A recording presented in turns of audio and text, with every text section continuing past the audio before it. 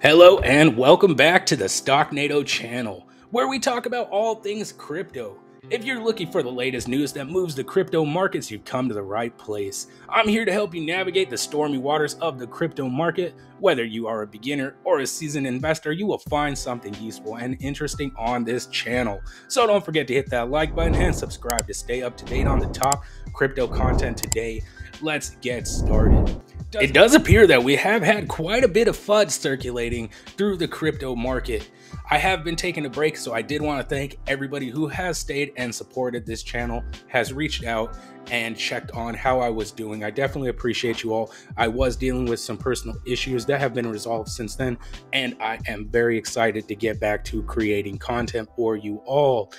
We do have some mass FUD that has been circulating. As you may know, that the SEC did launch a lawsuit against Binance and Coinbase, accusing them of violating securities laws by offering unregistered tokens and derivatives to U.S. investors. The SEC also designated several altcoins as securities, including Matic, Solana, and Cardano, causing their prices to plummet.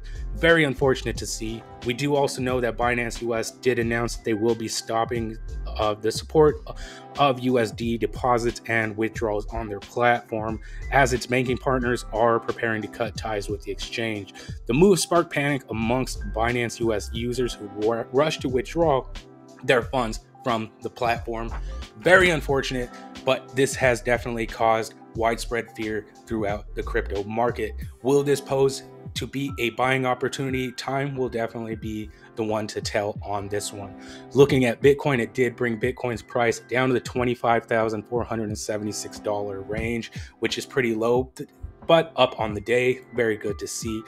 It is down on the week, however. I mean, this is basically the effect of the Binance rumors that have been circulating. Definitely excited to see what comes of this, though, because I do believe that these exchanges are ready to fight the SEC, and we may actually see some more clear regulation in the future. So definitely short-term bearish for crypto, but long-term possibly bullish, hopefully. Time will tell. Time will tell. We've had a lot of crypto news going on right now. We have had a bit of news from one today is that BlackRock officially filed for a spot Bitcoin ETF. They have $10 trillion in assets under their management and apparently is super bullish for Bitcoin. So let me know in the comments below if you guys think that this is bullish for Bitcoin. CNBC did write an article today that wrote asset manager giant BlackRock took the first steps Thursday to launch a spot Bitcoin exchange traded fund, which has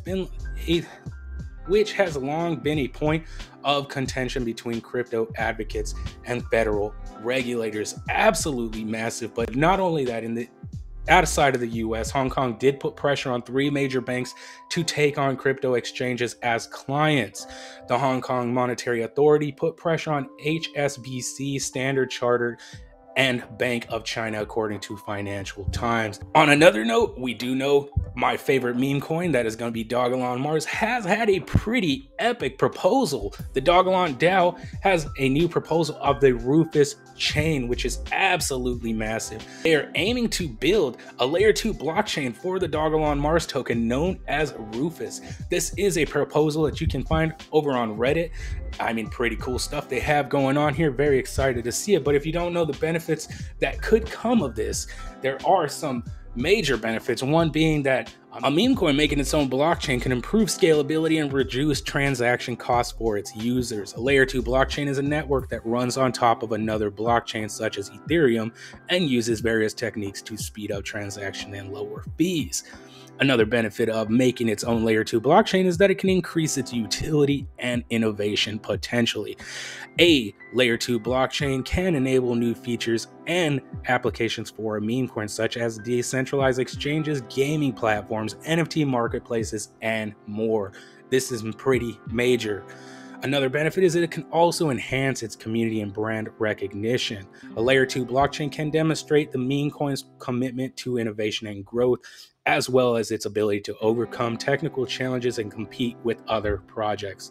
This can boost the meme coin's reputation and credibility in the crypto space, as well as attract more attention and support from users, developers, influencers, and media outlets. This is going to be major. I definitely feel that this would be pretty major for Dogelon Mines.